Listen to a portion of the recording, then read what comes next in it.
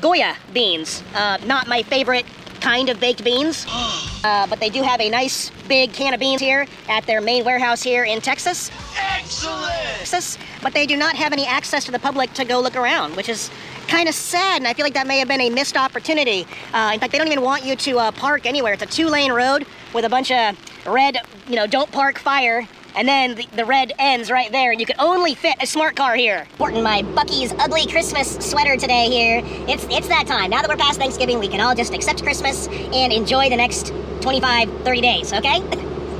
Sadly, there is not a Buc-ee's ugly sweater for this year. I have 3 of them. I have 2018, 19, and 21. Here in 2022, there isn't one. I mean, I've been to 5 Buc-ee's locations and asked everybody, and everybody tells me the same thing. There just isn't one this year. Kind of a bummer. So, all right, got front row parking. There's the outlet store. There's the corporate office. And where's all my van lovers? An old Volkswagen Igloo cooler by Playmate. Playmate is like a model, I think. Yeah, it's a model of cooler that has the flip top. That is one cool looking van, though. That's what we're doing.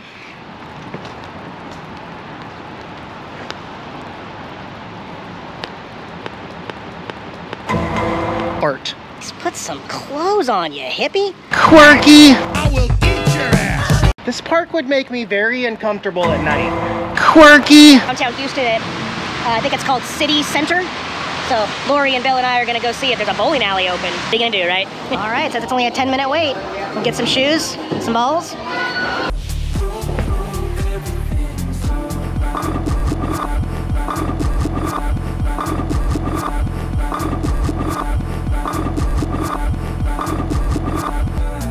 One more thing to do.